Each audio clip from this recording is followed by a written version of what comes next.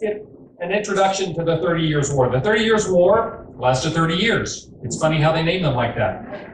It started in 1618 and ran until 1648. It actually, this is a very complicated topic, because, and I'll warn you up in advance, I'm going to oversimplify it. If we have any historians in the audience, I will apologize in advance that I'm going to give you the much streamed down version. Virtually every power in Europe was involved in this war. It actually is not one war, it was a whole series of conflicts over 30 years involving many different military leaders, many different groups, organizations, etc. You sort of have to understand the setting for this. In Europe, starting around 1300, they started having very weird weather. And what that means is it was colder, longer winters, much wetter. They had difficulty with crops. There was a lot of famine during that period of time. By the time they got into the 16th century, they had some areas that had prolonged rain that destroyed crops, other areas in Western Central Europe that had drought. Spain, for instance, lost 500,000 residents to famine during this period of time. And then when we get into the 16th century, the 1500s, you have the upheaval of the Protestant Reformation, so that you've got the Catholic and Reformation conflict going on, and that really is the start, as we'll talk about, of the 30 Years' War.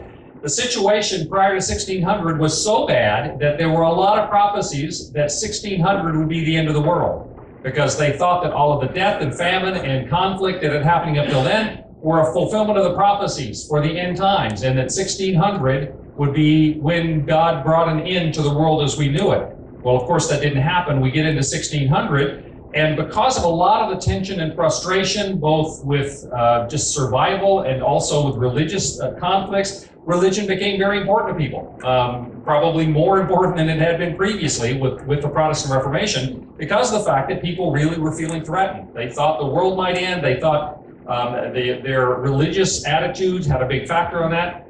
So in the early 1600s, we have a conflict that starts with the Holy Roman Empire.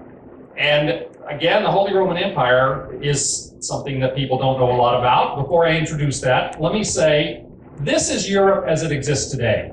Pretty straightforward. The boundaries are pretty clear, the borders.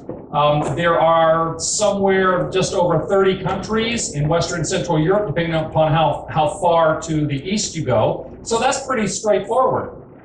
In 1500, this is what it looked like, which you will notice that there were countries that were divided. There were sections of them in different places, that they were not contiguous to one another, and it was very confusing. Well, in the 1500s, one of the things that they did was they practiced a kind of descent. Heirs, all of the male heirs in a family, particularly noble families, were given part of the property. That's not like what we're used to thinking about in more recent times, where the oldest son of nobility would take over and the others had to find something else to do. They would take, if there were 5 sons, they would take whatever the properties were and divide them up 5 different ways. So that by 1600, this is what it looked like. And a lot of these, this is small states, this is Swiss cantons, a lot of these are broken up into tiny little things. At this point, by 1600, there were over 1,000 small countries, duchies, principalities, counties, independent cities, self-determining villages. The technical word for this, historically speaking, is it was a mess. And the only way that a lot of these tiny, self-sustaining villages or independent cities could really work in the world was they depended upon larger powers to be sort of their international presence, to provide military support for them, to provide the ability to negotiate with other countries. And a major factor in all of that was the Holy Roman Empire. The Holy Roman Empire lasted for 1,000 years. It started in 800 when Pope Leo III, now remember that there was a period of time in the first 600 years or so of the Christian era that the emperor was in Rome. Actually up until 476, that was when the last Roman emperor was deposed out of Rome. But they continued to have Rome as a central area, and the Dark Ages came in. the Pope no longer had the sort of partnership and support of a political side, and so the Pope started taking on political power of his own. But there was always a sense in which they were better off when they had an emperor on their side. And so, in 800, Pope Leo III decided to create one. He took Charlemagne, the fellow sitting here on the left, and much to his surprise, on Christmas Day of the year 800, Pope Leo III announced that Charlemagne was going to become the new emperor of the Holy Roman Empire. He was going to resurrect this title. And so Charlemagne and a few of his descendants into the 900s, they continued as the Holy Roman Emperor. It sort of fell away for a while. And then we have this fellow Otto I. Otto I comes along in 962. He reclaims the title of Holy Roman Empire, the Holy Roman Emperor, and this continues until 1806. It's officially shut down under Napoleon. But for 1,000 years, this was the organizing force in most of Western and Central Europe.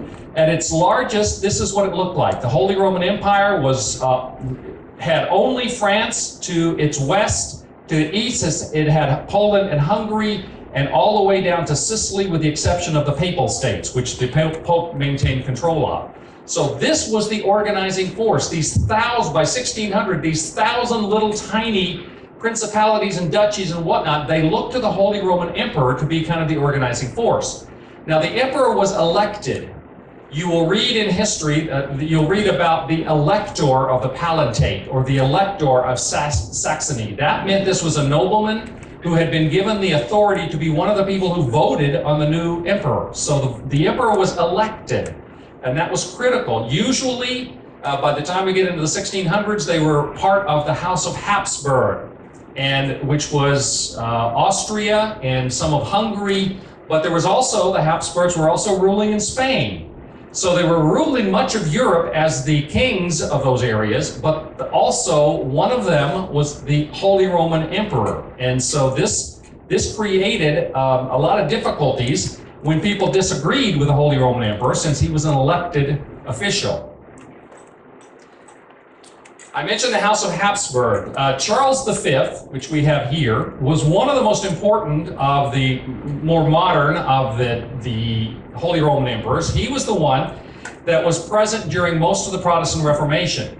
Because he was part of the Catholic House of Habsburg from Austria, he took it very seriously that he should be responsible for trying to suppress this new Protestant faith that came up. They had a great many wars and struggles, minor conflicts, major conflicts over the issue of the rise of this new Protestant faith, particularly Lutheranism. Luther was the one who started, Martin Luther's the one who started the Protestant Reformation. Well, Charles V took it upon himself when the Reformation happened, and he was in charge of the Holy Roman Emperor. He's trying to suppress this. But every time he got ready to get his forces together to suppress the Protestant movement in particularly Germany, which was the largest part, well, we know of as Germany, the largest part of his area, the Muslims from the Ottoman Empire would attack again from the east, and he would have to go deal with that. This was a time when the Muslim armies were at the gates of Vienna for a number of years. And this was within his territory, and so he had to keep dealing with that, and the Protestant Reformation kind of got out of control. He was unable to suppress it sufficiently, and finally, he, with the assistance of his brother Ferdinand, who takes over from him as the Holy Roman Emperor, they decide that what they need to do is to come to some sort of peace. And they actually do develop after declaring the Counter-Reformation at the Council of Trent, where they say they're going to fight back against Protestants, it gets so difficult that in 1555, primarily Ferdinand, who was not yet emperor, but by being designated as the one in charge of this by Charles V, he creates the Peace of Augsburg. And the Peace of Augsburg is basically an attempt to stop the fighting between Catholics and Lutherans, because Lutheranism was the only major faith at that point, counter to Catholicism. And they decide that the rulers of the 224 separate German states, just in the area that was identified as Germany, there were 224 states, that the rulers in those states could choose which religion, Lutheranism or Catholicism, that their followers would stick to, and that their followers had to do that. They had to go along with what their ruler said. Secondly, a lot of the Lutherans were living in the Catholic bishoprics. They were allowed to continue to practice their faith. Some of the Lutherans had become Lutheran after being Catholic priests and bishops, and they had control of property. They were allowed to keep their property, but any that converted from that point on didn't get to keep their property. Now, you need to understand that bishoprics back then, in other words, the area that a bishop was responsible for, meant a lot of wealth. There was a lot of money involved in this because it was property, it was farms, it was rent, and so this was a big deal. Who controls this stuff? The Lutherans and Catholics were fighting less over their religious beliefs than they were over who's controlling all of the wealth that the church had had prior to that time. As I mentioned before in one of the previous lectures, I often hear people say, you know, religion has been responsible for almost all the wars in history. Well, it's not really true. First, mostly it's been political power has been the motivation for that, and even the religions that start, or even the wars that start with religious motivation, very quickly turn into an issue of political power and money. And that's the case with the 30 Years' War. So they had come to the Peace of Augsburg, and they thought that they had settled things down, and the Lutherans could be Lutheran and the Catholics could be Catholic, but then they ran into a problem. And that is that another faith comes along, which is Calvinism. Yay, Calvinism. I'm a Presbyterian, which is a Calvinist Reformed theology, okay? So it comes along. There had been no accommodation, no plan for how you're going to deal with anything other than Catholic or Lutheran. So all of a sudden the problem comes up again. And what you end up with is this. The lime green areas are those that are virtually entirely Roman Catholic. The blue areas are those that are Roman Catholic with Lutheran, Calvinist, and even Hussite, the followers of John Huss, who was before Jan Hus, who was before even Luther. The orange areas are those that are predominantly Lutheran, and the pink areas are those that are predominantly Lutheran but have Calvinist or Roman Catholic minorities. So it was no longer so easy as just saying you can be Lutheran or you can be Catholic and then everything will be fine. The Peace of Augsburg did not allow for the complexity of the religious situation, and so they end up having more and more conflict. Well, finally, I'm going to go back one. The Ferdinand I was prepared to allow Lutherans to practice their faith. His successor as the Holy Roman Emperor, Maximilian II, was a little more strict toward Catholicism, but he was prepared to compromise. Rudolph II comes along. He was a strange guy. In fact, he gets deposed because he didn't really follow Catholicism. He was more into occult practices and didn't like people. He pretty much isolated himself. And eventually his brother, Matthias, has him overthrown. But when Matthias is trying to have him overthrown, he issues what's called the Letter of Majesty, which says everybody can practice whatever religion they want, which was exactly what all the Protestants wanted to hear. Well, Matthias comes along, and he's struggling with all of this. He finally issues a statement that says new Protestant churches cannot be built. And then his successor is Ferdinand II, who was an absolutely committed, pious Catholic. His knees were swollen from the amount of kneeling and praying that he did. He would submit to personal mortification because he was so committed to the faith. And he absolutely believed that he had a responsibility as a new Holy Roman Emperor, and he came in 1617, to get rid of all these other religious beliefs and make sure people came back to the one true faith, which was Catholicism. Now, in addition to be the Holy Roman Emperor, he was also the King of Bohemia and several other major areas. And so Bohemia, which we think of as basically Czechoslovakia now, it's the Czech Republic, it's that area. When Ferdinand came in, the first thing he did, in fact, he managed this before he even took over the throne, is he declared, because he was a nobleman there, that they had Protestantism was outlawed in Bohemia, the Czech Republic. So this is him with his little dog and his dwarf. Kings had dwarfs back then, okay? Craziness.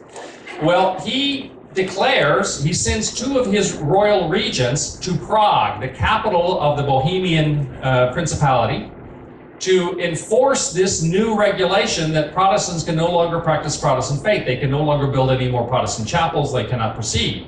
Well, it was predominantly Protestant at that point. And so when those two regents show up and they're talking to the Protestant lords of Bohemia, the lords of Bohemia don't take it very well. In fact, we have an event called the Defenestration of Prague. You ever heard that? Do you know what defenestration means? It means to be thrown out a window. Serious. And in fact, this wasn't the first time. There was a first defenestration of Prague in the 1400s, and now in the 1600s we have the second defenestration of Prague, and it happened again later. That's what this is all about. The various lords, the Protestant lords who were there meeting with these regents, and these regents were saying, no, you have to do what you're told. You know, your ruler has said that you can't be Protestant anymore. You now have to become Catholic. So they throw them out a third-story window, which is 69 feet off the ground. Now, the first defenestration of Prague in the 1400s, the people died. In this case, they were badly injured, but they didn't actually die. This is the start of the 30 Years' War. When Ferdinand II, the Holy Roman Emperor, who is so committed to Catholicism, he says you can't be Protestant anymore, and the Protestant lords of Bohemia throw his regents out the window of the town hall. This is the building, the actual building. This begins the first phase of the 30 Years' War, and I'm going to way oversimplify this, as I said, and tell you it happens in 4 phases. In each case, while it started out just being in Bohemia, each case is an escalation in terms, or each phase is an escalation in terms of other countries being involved. So phase 1, they throw the guys out the window, they are in revolt, and so Ferdinand puts together an army. Well, they not only threw the guys out the window, they also declared that they wouldn't accept Ferdinand II as the emperor of the Holy Roman Empire anymore, and they elect a Protestant, Frederick V, as the new emperor. So now you've got 2 guys vying for the emperorship, emperorhood, emperorness. So the Battle of White Mountain is when the 2 armies come together. The armies of Ferdinand V, who was the new Protestant claimant to the Holy Roman Emperor, and the armies of Ferdinand II, who was the current Holy Roman Emperor. And they fight this huge battle at White Mountain, which is not far from Prague, and the Protestants are soundly defeated. They are way outnumbered, almost 2 to 1, and they are soundly defeated, and they begin to enforce the Catholicism in all of the areas of Bohemia and all the areas these people control. And it looked like at this point, Catholicism had completely won and that everything was going to be over, that the only thing that was going to exist was going to be Catholicism throughout all of the areas. And this was just the start, because Ferdinand intended to spread Catholicism and make it the only available religion throughout the entire Holy Roman Empire, which again was almost all of Central Europe, as far west as France and as far east as Poland. So this was not looking very good for the Protestants and their cause at this point. Well, shortly after this, various other in northern Germany, northern Europe, and the Scandinavian countries, they had converted primarily to Lutheranism, but Calvinism was growing there as well, the 2 primary Protestant denominations. And so they're really concerned that if Ferdinand II is successful in forcing all of the Holy Roman Empire to become Catholic, what's he going to do next? Is he going to come to Denmark? Is he going to come to Sweden? Is he going to, try to influence England? And so both for that reason and also for financial reasons, the second phase of the 30 Years' War begins with what's called the Danish Intervention. This is King Christian IV of Denmark. He was a Protestant, a Lutheran. Now, his concern was not only that he didn't want, because the Holy Roman Empire ran right up to his border, he did not want the influence of the Catholic emperor to come into his country, but even more so probably, he was very concerned to gain control of some of the trade in the Baltic Sea. You will remember my first talk on the Hanseatic League. It was around this time that the Hanseatic League was losing their influence and power. And so a lot of the major ports on the Baltic and a lot of the major trade in the Baltic was up for grabs. And so because of all of the upheaval and everything, first the King of Denmark, Christian IV, felt like this was an opportunity for him to gain more power, more influence, while at the same time preventing them from suppressing Protestantism. So he invades Germany. He marches into Germany with his army in 1625.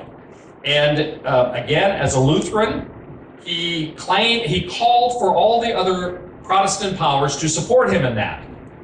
Well, Ferdinand II goes to this guy, whose name is Albrecht von Wallenstein. He was from Bohemia, and he was very wealthy. The way he had made himself wealthy is he was responsible for confiscating all the property of those Protestants. And by the way, 27 Protestant nobles were executed after the defeat of the Protestants at White Mountain. And so all of these guys lost their property, their families were sent away. Wallenstein was the one responsible for this under Ferdinand II, and he made himself very rich by confiscating all the property of the people who had been against the emperor on the Protestant side. So he's very rich. The emperor gets him to be his general, and he says, okay, there's two conditions. One, I get to conduct the war any way I want. And secondly, I get to pillage as much as I want the properties and territories of the Protestants. And Ferdinand says, fine. Now this is important because the 30 Years' War is probably known as having the worst atrocities and the worst conduct of military. Most of the armies that were involved were mercenary armies. And following Wallenstein's lead, they supported themselves by either extortion, forcing people to pay money as protection, or by taking their crops, or by taking their animals, by stealing anything that they wanted to steal, and they had a legal right to do so, according to Ferdinand, because he had agreed with Wallenstein that he could do that. The other thing that happened is not only were each army was stealing the stuff they thought they needed to support themselves, but then they would burn everything else so that the other side didn't get it. This is why 8 million people died as a result. Most of them did not die as a result of conflict. They died as a result of what the armies did, and also disease, which came in at that point. So Wallenstein gets involved, and he's got an army that's like 100,000. It's almost 4 times the army of the Danes. At first, the Danish army is very successful. They take over a lot of northern Germany, but then Wallenstein comes along. He agrees to help the emperor if he gets to just loot whatever he wants. And he's got an army almost 4 times as large. I think it was 27,000 the Danish had, if I remember correctly, and like 100,000 with Wallenstein. And so they really clobber the Danes. This is the Battle of Volgast, and this is an image of it as well. They completely defeat the Danish army in Volgast, but they're paying a heavy price as well, and so they finally come to an agreement. They have a treaty, they stop fighting, and Christian IV agrees to go back to Denmark on the condition that they leave him alone, because Wallenstein had actually invaded part of Denmark as a trade-off. And so they agree, okay, we'll leave you alone, you leave us alone, and the Danes are back in Denmark. That's the end, really, of the second phase of this military conflict. There are a lot of images of the various people. So that's the second phase. But again, there are other people concerned both about being forced into Catholicism, because a lot of Northern Europe and a lot of particularly Scandinavia had become Protestant by now. And so we get to phase 3, which is the Swedish intervention. Again, Denmark and Sweden especially were 2 of the great powers of that day. Sweden had gone from being very, agrarian, not having much money, not being very successful. They discovered a lot of minerals in their land in Sweden. They started trafficking or selling various kinds of minerals. They had gained a lot of money. There was a booming economy in Sweden, and they had become a major power. This is King Gustavus Adolphus, the King of Sweden. Well, he decides in 1630 that, again, in order to stop the suppression of Protestantism, and they actually call on him, some of the German Protestants call on him and say, can you help us? Because you're a great power, we're being suppressed and persecuted and tortured and tormented. So he agrees to come down. He leaves Sweden, brings his army into the German territories. Most of this is fought in the area we know of as Germany. He crosses over, enters here into Mecklenburg, goes down through Brandenburg, and he ends up conquering almost all of Germany. He's very successful, and he does so partly because France is financing him. I mean, Sweden was very well to do, and they had a very powerful army, but in order to help with this, France was helping support the efforts there, which is very strange when you realize that France was Catholic. Eventually, the armies, the armies of Ferdinand, the Catholic armies get together. They end up defeating Gustavus Adolphus, not conclusively, but he ends up retreating somewhat. The reason why Catholic France was supporting first the Danes, they supported the Danes, but then supported the Swedish Protestants in their war against the Catholics, is explained by this map. This is Catholic Austria, which is the Habsburg family. This is Catholic Spain, which is the Habsburg family. At one point, the two kings on the thrones of Spain and Austria were brothers. This area up here, the Dutch Republic, is an area that was in rebellion against Catholic Spain. They had controlled it, but these orange areas here are still part of Catholic Spain. Where's Catholic France? Surrounded by the Habsburgs. And there had been a long competition for power between the Habsburgs and the royal families of France. And so the Bourbon families, excuse me, I'm from Kentucky, so Bourbon comes out naturally when I try to say that, the Bourbon families. And their concern was that if Catholic Austria is successful in taking back, or Spain takes back the Dutch Republic, and the Holy Roman Emperor, who is from Catholic Austria, succeeds in controlling all of Germany, they're going to be completely surrounded by Habsburgs. And they are more concerned about that than they are about Catholic versus Protestant. At this point, it very clearly becomes an issue not of religious difference, but of political power, and of being able to maintain the political power that you have. So, this, by the way, this is Cardinal Richelieu. Any Three Musketeers fans? I don't mean the candy bar. Three Musketeers in terms of the movie stories, all that. This is the period of time of the Musketeers. This is the time of Louis XIV and of Cardinal Richelieu. Cardinal Richelieu, who is Chancellor of France, he is the one that had been giving money to support first the Danish Protestants in their battle against the Catholic Habsburgs, and then to the Swedes in their battle against the Catholic Habsburgs. And so we get to phase 4, and that is after Gustavo Adolphus is defeated and is sort of pushed back. He's not completely destroyed like the Danes had been pushed back entirely, but he's taken a big step back. Richelieu decides it is no longer sufficient for them just to finance other people who are fighting the Catholic Habsburgs, like Denmark and Sweden, but he actually has to get involved in fighting themselves. And so France enters the war in 1635. They had been paying for much of it prior to that anyway. This is also the period of time, now interestingly enough, at the same time that Cardinal Richelieu is funding the Protestants from Denmark and Sweden and fighting against Catholic Habsburgs of Austria, they are also suppressing the Huguenot Protestants in France. They began to try to suppress the Protestants in France, the Huguenots as we know them, and in doing so, the Huguenots responded to the first suppressions by arming themselves. And they had been given several fortified cities, like this is the assault of La Rochelle.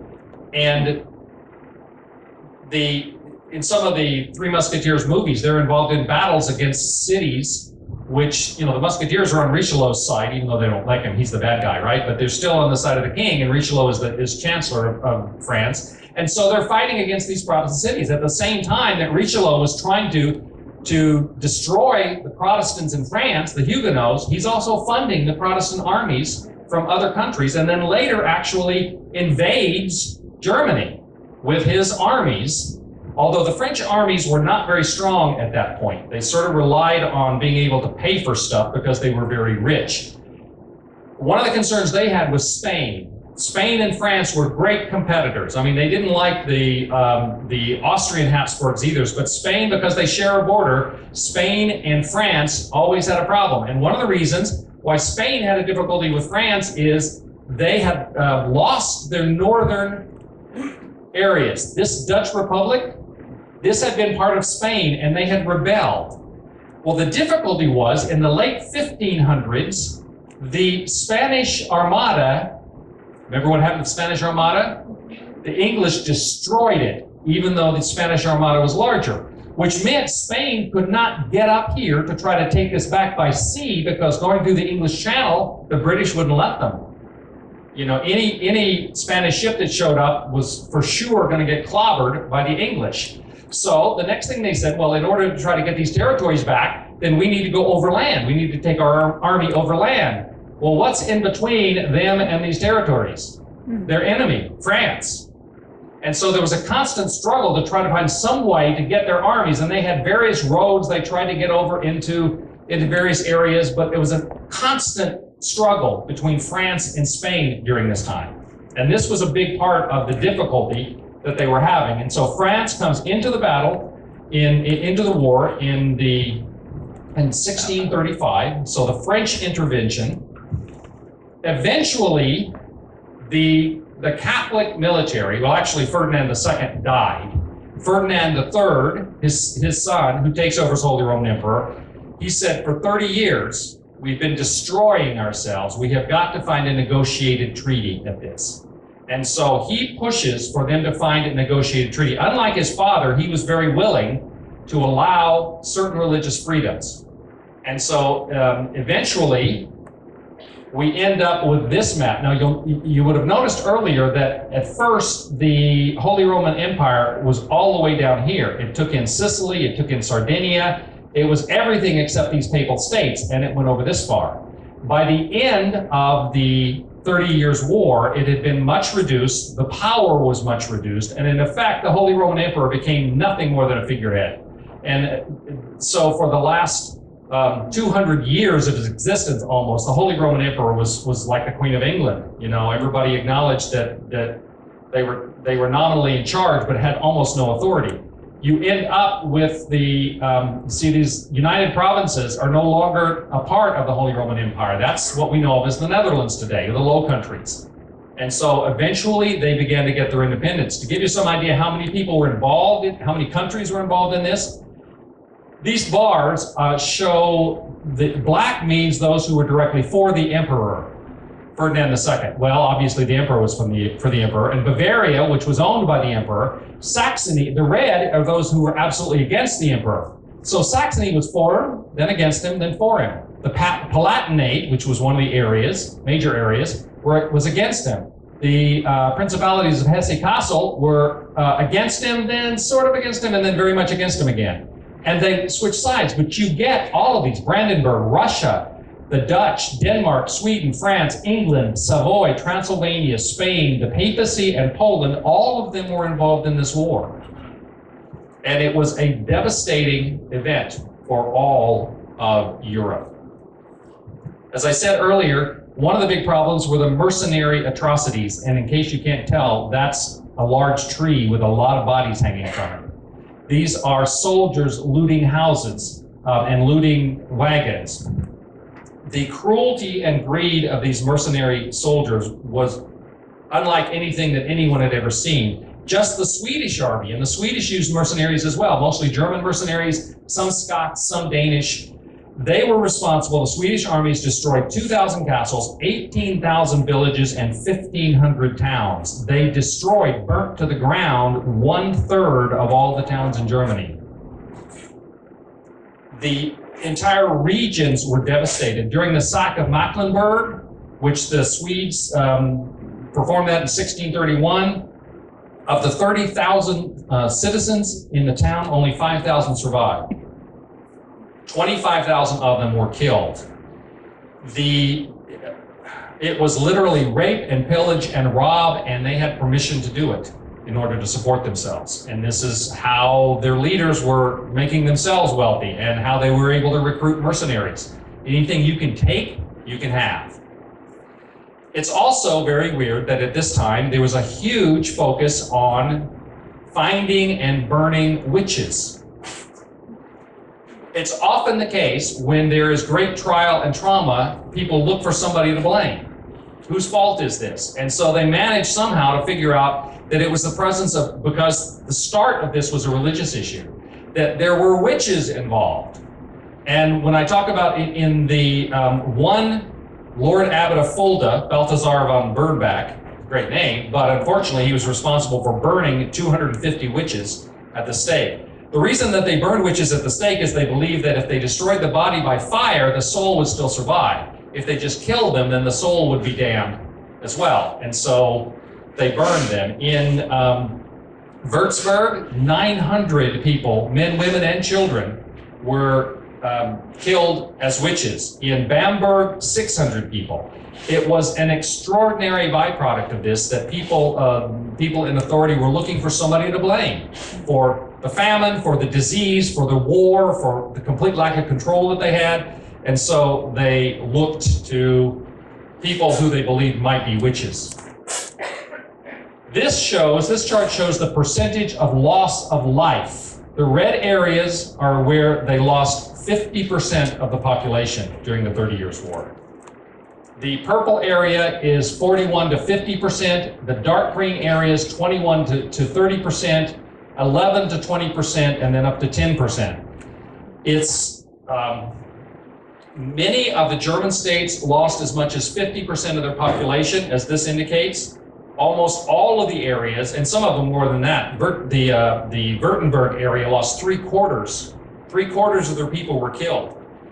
It's estimated overall that half of the men in the German territories died because of this. And in the Czech lands, which was Bohemia and surrounding areas, that 1/3 of the people died from war, disease, and famine. In addition to the war and to the famine that was caused because of all this destruction, disease, pestilence became common. The people from other countries were coming here to fight as mercenaries, and they were bringing diseases with them that people weren't used to locally, because people didn't get around a lot then, you know. So we have examples of not only typhus occurring, but bubonic plague, massive problems of dysentery and people dying from dysentery. It was a horrific time, and it changed all the face of Europe. Eventually, they say enough is enough. Ferdinand III, the son of Ferdinand II, who created the basis for all of this, he pushes for an agreement, a settlement, and they actually have a whole series of different treaties. If you think of them all together, they call it the Peace of Westphalia.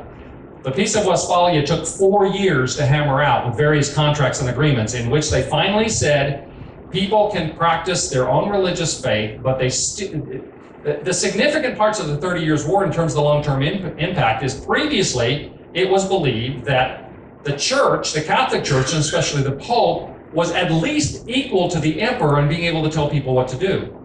The 30 Years' War removed the political aspect of people's religious beliefs. It was, after the 30 Years' War, it was understood that people have an obligation to follow the laws of their political leaders, usually kings and noblemen, before they do anything religious. That the religious is much more personal. It is not a public issue. It's not something you fight wars over or try to force people into. This was a major change. Calvinism, Lutheranism, and Catholicism were all recognized as legitimate faiths under the Peace of Westphalia. And there was a huge reorganizing of the different borders and different powers. France emerged as the preeminent power in the European continent, whereas Spain, who had been the most powerful before, remember their mighty armada had only been destroyed about 25 years, 30 years before this, they really lost power. Portugal declared their independence and took with them some of their territories in the New World, like Brazil, which is why, of course, Brazil speaks Portuguese, because they were a Portuguese colony. But Spain had control all of that. They took that away from them. Portugal did. The Dutch took some of the properties away from Spain. Spain really diminished in in power and authority, and France became the preeminent power in Western Europe. Sweden also increased even in power and authority. They were recognized as a major military power and a financial power. There was a realigning of the various divisions within Germany. In some cases, they broke up into smaller pieces, but in other cases, they were united. And so there was very much a reorganizing. I mentioned France's growth in influence and power. This was the start in 1643, not long after the end of this, or during this actually, Louis XIV took the reins as King of France in 1643, and he started the longest reign of any monarch in European history. He ruled from 1643 to 1715. This was the golden age for them. You know, he was the golden king, the sun king.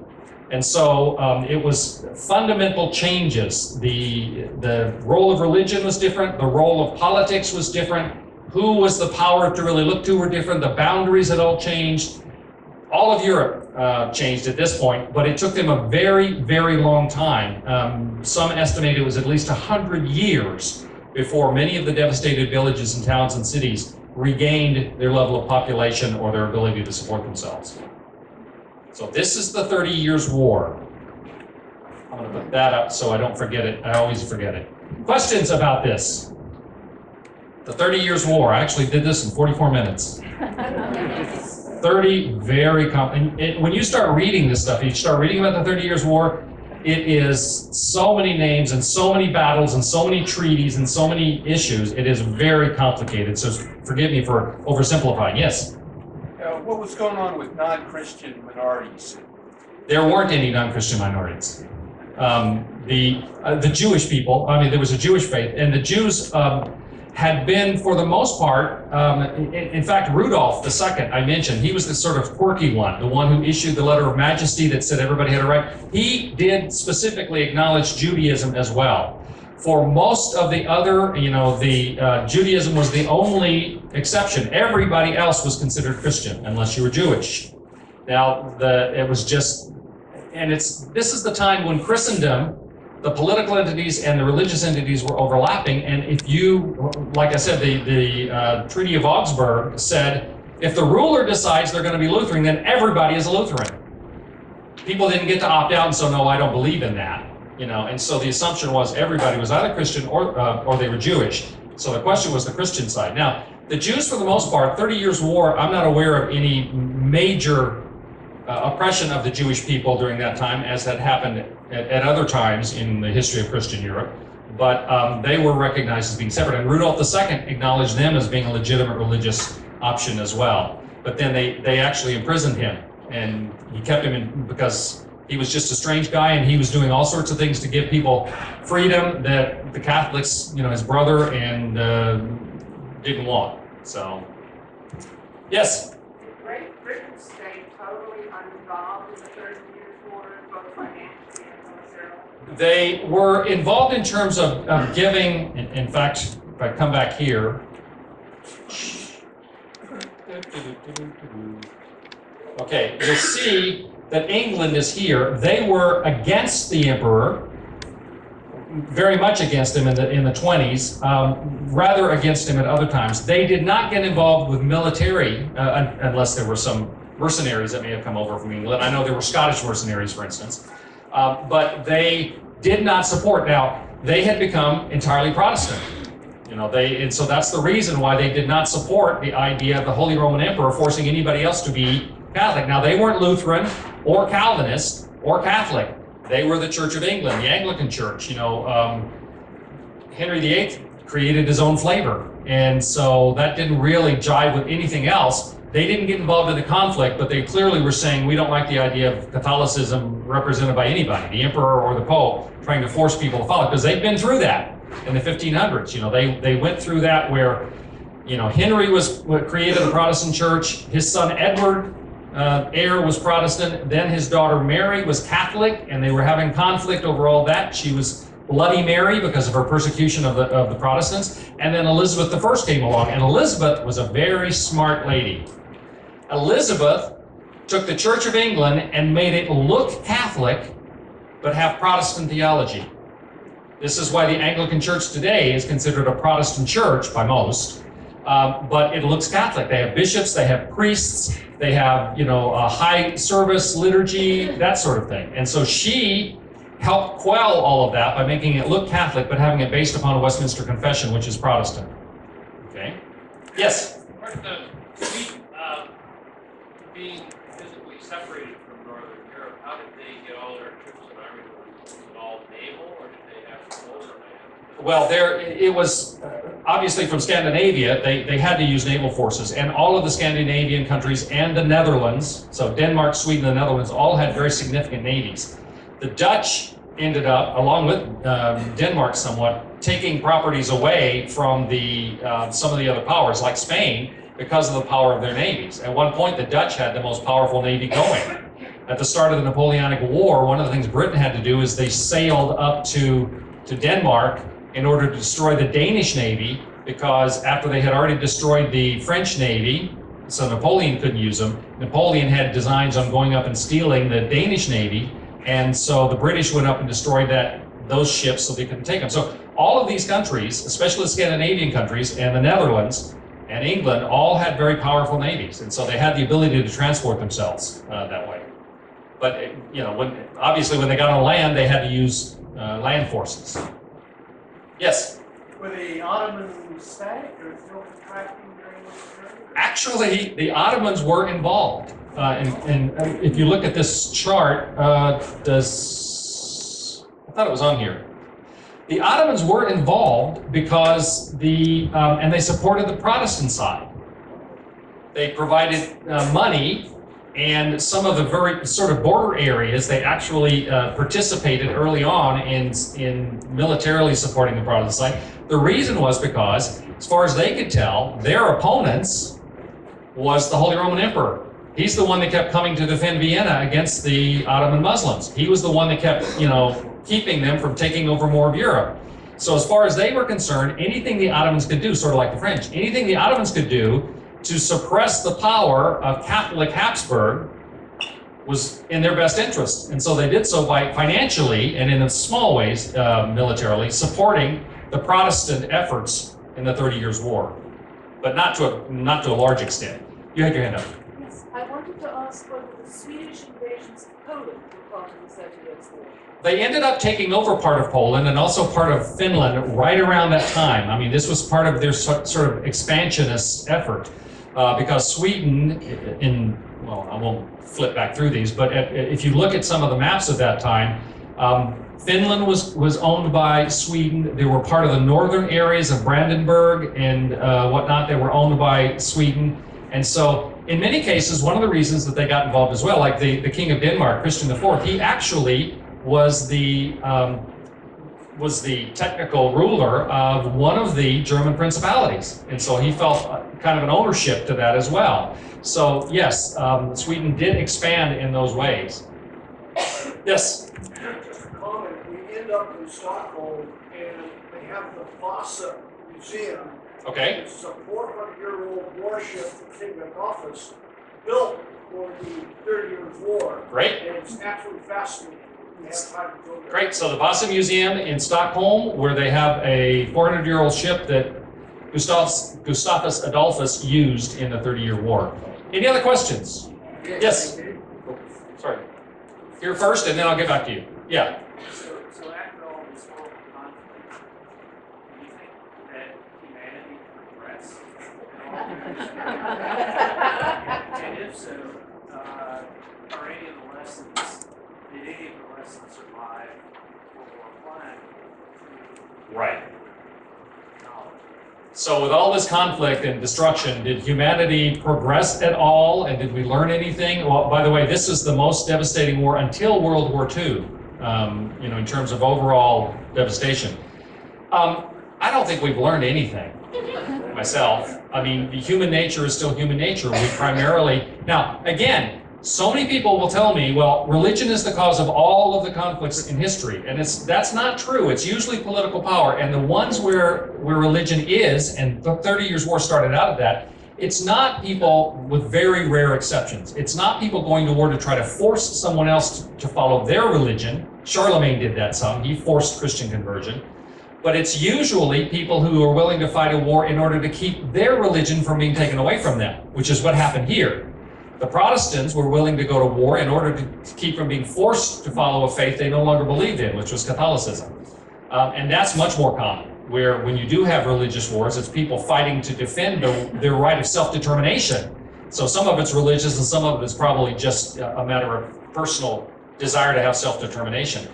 But, you know, I'd like to think we learned things, but people are, I don't believe people are fundamentally any better right now than they were in 1640 or in, you know, 292 or anything else. We still have the same appetites, we still have the same desire, you know, the motivation to rape and pillage. I actually had a discussion with a Dutch couple, not too long ago. They were saying, well, people are fundamentally better now than they used to be. And I said, no, they're not. We just have better police forces. We have created means to control that.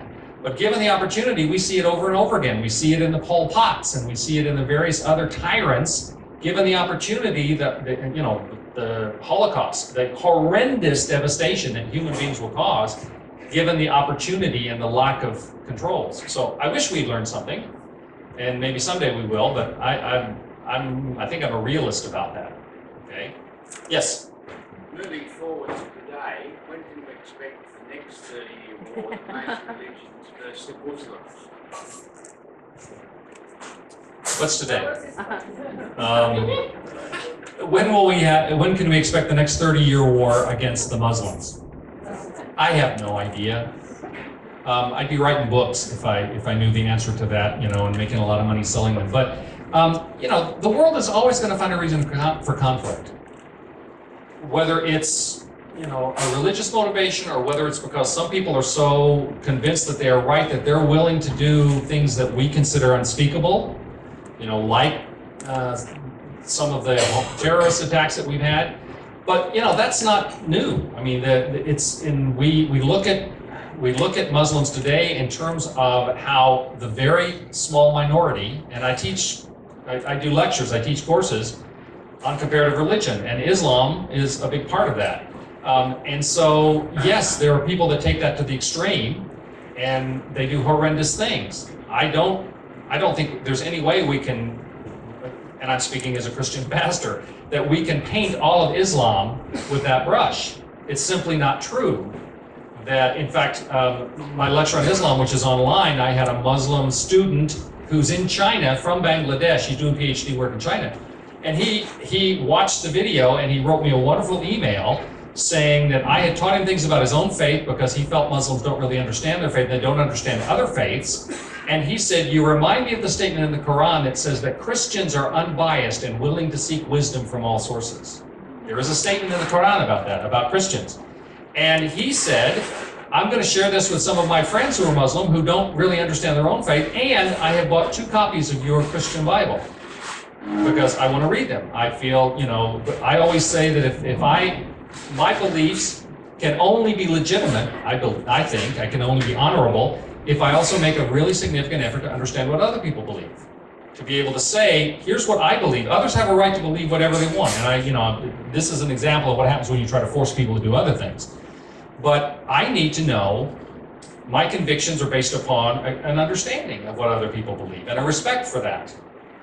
And so I think that's where we have to go. Whether we are going to have, I don't think we're going to have a war against Islam because the number of people in Islam that are actively aggressive in that way is very, very small. And I have friends who lived in the Muslim world for many, many, many years, and they say this is not what we see all the time, not what you see on television. So I don't think we will have that war, but if we are going to, I have no way to predict it.